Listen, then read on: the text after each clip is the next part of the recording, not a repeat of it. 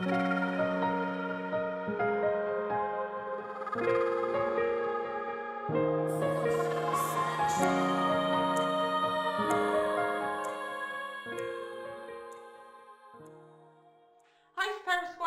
narcissistic abuse and parental alienation specialist. Today I want to talk to you about the impact of parental alienation on the alienating parent. And this is quite controversial because why are we talking about them? They're doing all of this. But if we don't talk about it, we don't understand why and what that means, then we're not going to change anything. So let's talk about it.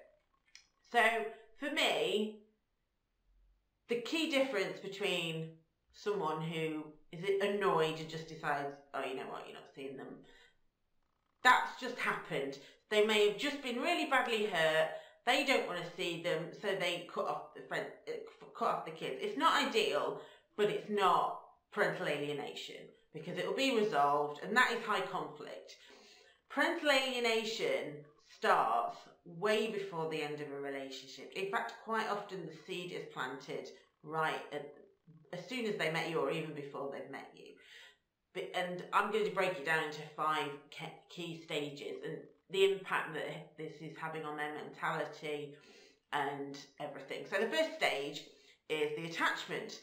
So they've met you or they've seen you and they've decided you're the one that's going to meet all their needs, boost them. You may be successful, you may be good looking, you may be rich, you may be vulnerable. Whatever it is that they need in someone, they've identified that you can do that. And so they come into your life and things move pretty quickly. They want to meet everyone, they want to get married, they want to move in, they want to get pregnant, and this is stage 1.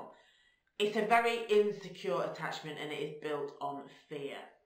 And that is not healthy and that will become evident throughout the rest of the relationship.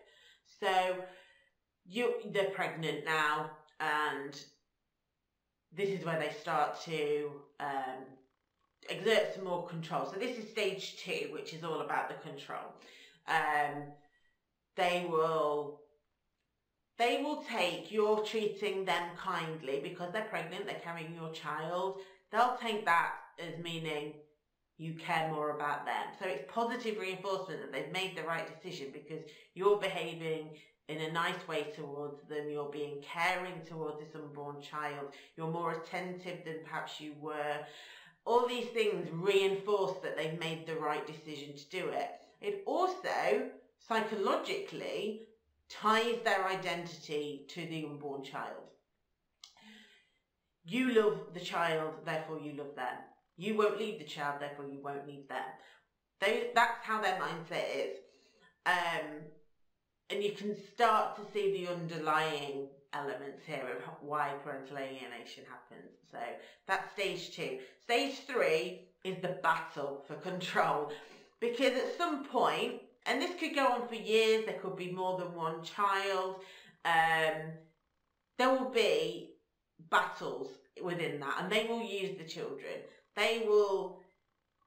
Everything that they get you to do will be on the grounds of it's for the kids, or they will just use them to control your behaviour. There'll be veiled threats about, oh, if you ever leave, you will never see your kids, and they will be belittling you in front of the children in very subtle ways, making the kids believe that they're the more competent parent, when in actual fact, you're probably the most competent parent, or the alienated parent is actually the most competent, the most loving, the most giving, the most secure.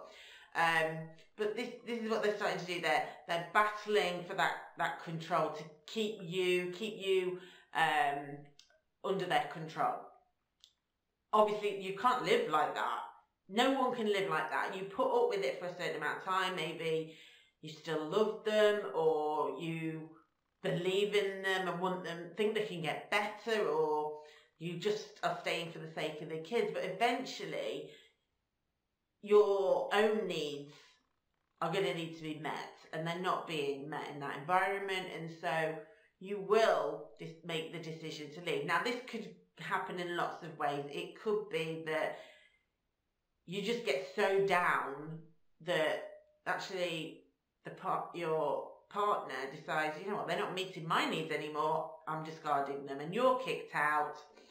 It could be you decide you want out, and you may lash out, you may cheat. Again, I'm not condoning this, I'm just saying that these are possibilities. Upon finding out, the relationship falls into tatters. The kids, then obviously, you're being punished for that. So the kids you will believe that it is in some way justifiable because you've done something. And all of this positively reinforces for the alienating parent that they're doing the right thing, that it's acceptable. They can justify it because you did something wrong, so this is your punishment. And that's what they're bothered about. All they're bothered about is you were unable to, you hurt them, so they're going to lash out and hurt you in the best way possible. And they may use the kids to lure you back in. They may gatekeep your access to them.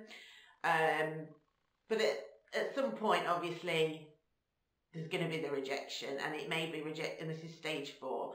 So it may be you reject them and decide, no, I'm not going back. I definitely am happier outside the relationship. I think the kids will be happier as well. And at that point, that's it. You are nothing to them at that point. Equally, they may decide that they're going to reject you. Unlikely, but they may decide they've met someone else. They don't want to put up with this. They're going to then play the victim, meet someone else, say how unreasonable the behaviour of yours was, and they will meet someone else, and you're discarded, and that they will do everything to sever that relationship with the child, because they've set it all up. Throughout the entire relationship, they've been telling people that you've got mental health problems, that you're angry, that you drink, that you're not capable. And again, this works for both men and women, except for the getting pregnant bit. This could be either men or women that are doing this. And so when the relationship ends, when that rejection occurs, all of that comes into play. And professionals and other people, obviously, because they've laid the ground for it, they've said there are all these things, and then when the separation happens, they can go, oh yeah, I just couldn't put up with them anymore, play the victim. And so it's very, very clever what they do. And the final stage is punishment, which is they will do anything they can to punish you. They will get the kids to turn against you. They will turn everyone against you. They'll try and get you to lose your job, your home, to be financially ruined, reputation ruined, everything. They will not stop until you are ruined.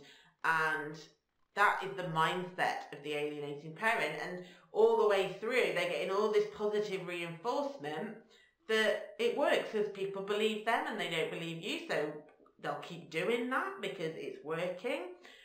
This is why we need to tackle it, is because actually the system that we're working at the moment proves them right. And so we're encouraging more people to do this because it works. And that's why I want to talk about it. That's why we're having these conversations, is because if we don't, then we're just going to keep reinforcing to them. Like I say, they will just believe that they are absolutely vilified in what they're doing. So I hope you found that helpful. I would love to hear your experiences. Does it sound familiar? Is there any differences? We do have our Facebook group now, which is www.facebook.com/groups/NAPARK, NAPARRK. Or you can email me at inquiries@thenurturingcoach.co.uk. I would love to hear from you. As always, please like, comment and share. Let's get this out there. Let's have these conversations with more people. Let's put this in front of the right people so that we can make changes. Okay, take care everyone, and we'll speak soon. Bye-bye.